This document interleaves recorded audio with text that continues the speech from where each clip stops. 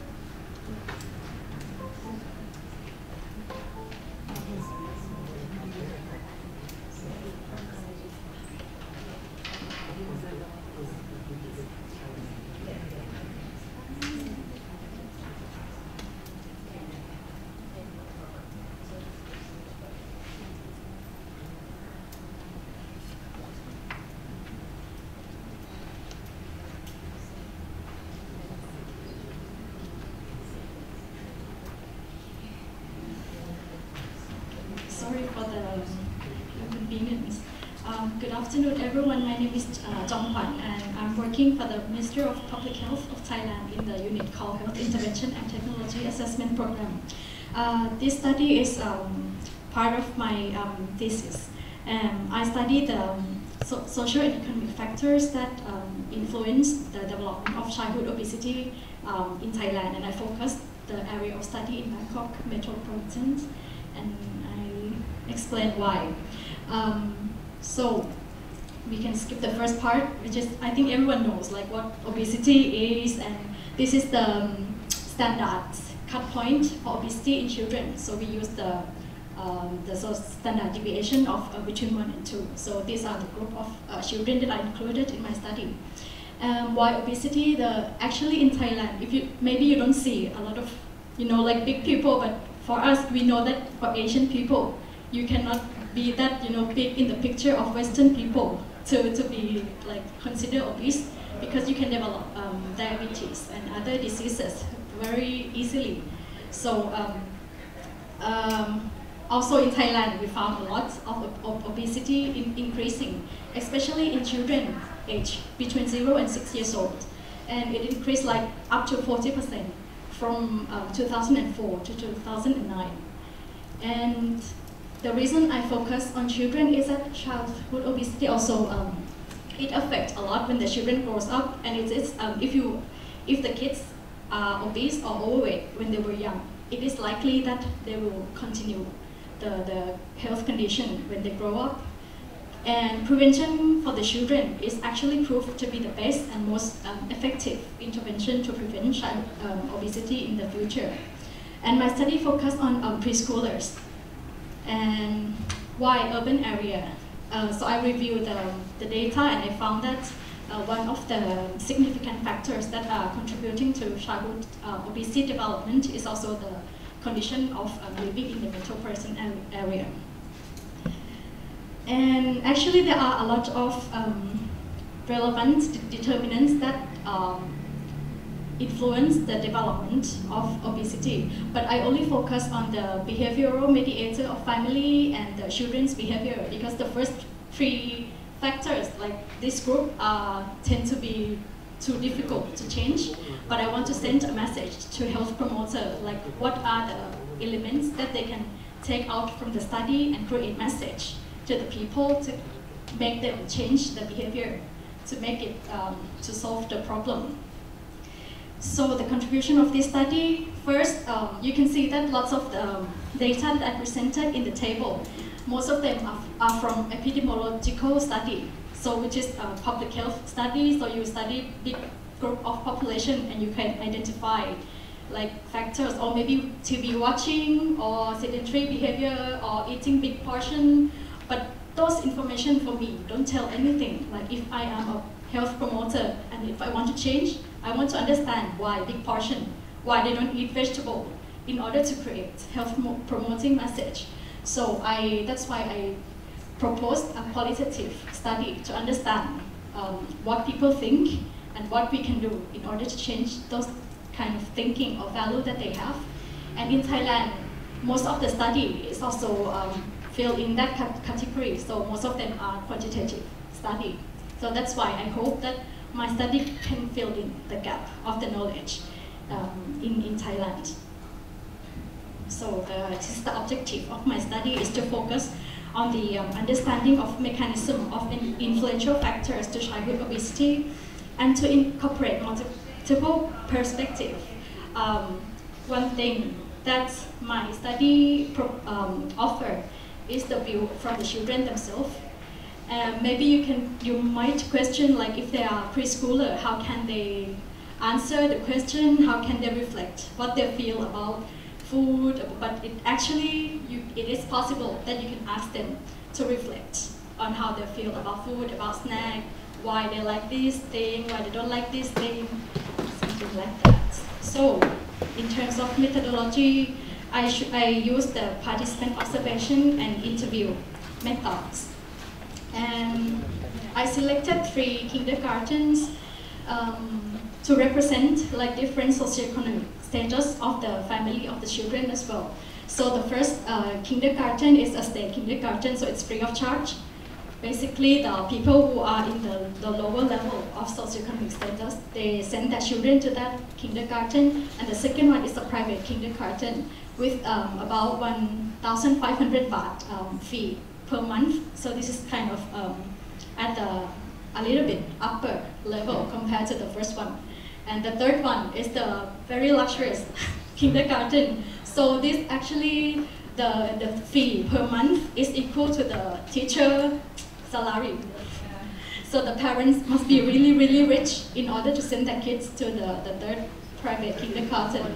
So these are the picture, the sample of their cafeteria. And you can see some of the food and the uniform that show some differences. So let's go for the fighting. I'm so happy that you all already have lunch, because the slides may contain food pictures and you might feel a bit hungry later. These are the comparison of the school food. Actually, I found that although these kindergartens offer different socioeconomic status of people who send their kids to, but actually the main food that they provided, although the menu are different, but the energy that the children have are not that much different, although they have sushi for the luxury one. But the total energy and nutrition that children have is not that different, but also this lunch is only 40% of the daily amount of calorie that the children should have. And this is really small part actually of the children's life. And I found that in our kindergartens in Thailand, teachers tend to put only small amount of food first because they want to teach the value of food, because in Thailand, you should finish everything on the plate. Otherwise, it's not so respectful for the farmer. And they also need to pray first, so we value a lot food. So you don't see much of the leftover. Everyone has to finish everything. But when they are at home, that's the problem. And you can see these are the big, they eat the big amounts. So it's amount that we eat, but the children actually have all of that, because the parents, they feel that when the kids go to school, to kindergarten, they may not be able to eat vegetable. So I don't eat from home a lot, so they don't feel hungry when they're at the kindergarten. So this is actually the big part, for breakfast and dinner. And for meal drinking, actually the free kindergartens, they don't show big differences. Even for the poorest group of people, they want to buy the best milk for their children out of pocket, even though we have free school milk. But everyone go for this thing because of the value of the milk that the government promoted. So everyone thought that, okay, if you go for best milk with A+, high Q, whatever, DHA, that would make their children smarter. Why not? So even everyone tried to purchase all this kind of thing for their children, and this is not different. I would say, like for the luxurious kindergarten or the like a very low socioeconomic. And for snack, that one actually the snack that the kindergarten provide according to the guidelines for the Ministry of Health. But again, when they go home, they could reach for like more variety thing back home. And also in some kindergarten where they have a snack store, the parents will give them money to buy more and on the way to home. So like my findings were like, it's a qualitative and I followed them for a year. So I tried to figure out how I can analyze them and put them into a more like concrete form. So I employ this, it's called the ecological system theory. They use a lot in identifying the factors that are related to the child development. So this one I apply for childhood obesity development. The child is in the middle, and then the next layer is the like factors from a bigger environment. And these are actually my findings that I can list all the factors from observing the 3 kindergartens and follow the kids' families, like 16 families for 1 year. In macro system factors, I found a lot of government policy that drive the way the children eat in school and at home, and also industry-driven factors. But the thing that I want to focus is the social values that I found from Thai people. And this I would propose, I already proposed to the Thai Health Promotion Foundation for further study, that if they can create a message that can actually capture those values, it would be able to change. I can give example of, I can skip this. Okay, move on to this one. So in order to understand that, I would like to question the first one, like how do caregivers and other actors and structure influence preschoolers' food choice and consumption pattern. So I found that actors and structure. The first one is that mother is the main caregivers and grandparents and also other family members. And I found kindergarten teachers also like implement food consumption related policy at kindergarten. So these are structures that the children was put into the middle and they were made to follow this. And how the value from the, like on the top of that table transmitted to children is that you can see from the top value created by industry, government, and other agencies and put through the parents and teachers and to the children. This is the example of the interview. This mother, she went to the course of the hospital and she learned like, okay, the fish is really good for her son. So every morning I saw like a big box of salmon fish and rice, like full box, and the boy eats it every day. And hoping that he will like get smart and he get addicted to that portion. So after that's on, he like keep eating like that big amount. So this is also how the value and knowledge that pediatrician gave to her, and she internalized with her own value and make it into practices. Also, this is to illustrate just how industry capture the value of, for example, eating meals like or milk make children tall and smart, and also its parents' roles. This is how the industry can turn that value into a message and make parents actually buy that product. So I think this is interesting how like the industry can do it and why not the health promotion sector can do the same thing. So my time is up, so I give you the conclusion now. There are only like 6 points. I found that lifestyle of employed parents and in the obesogenic environment of Bangkok really contribute to adults' decision concerning children's food. And also I found like in Bangkok, socioeconomic status is a minor influences given a cheap price of food in Bangkok as well. And there is more important the value that adults hold, how they react, use the value to react on the practices, and value shaped by campaign from the governments and the private sector. For example, like milk is good for you, make you tall.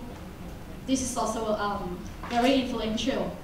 And also, yeah, I encourage the health promotion practitioner to perform such study to understand people. Thank you. Thank you so much, Dr. Jomkwan. Can I ask one question? When the participants know that you are following them, do they change their habit? Actually, no, because they perceive me as a student, so they treat me more like an assistant teacher. So they help them clean the children and shower them, and then when I stay at their house, I am like a babysitter. So they are really welcoming to take care of the 4-year-old running around every week. So thank you so much.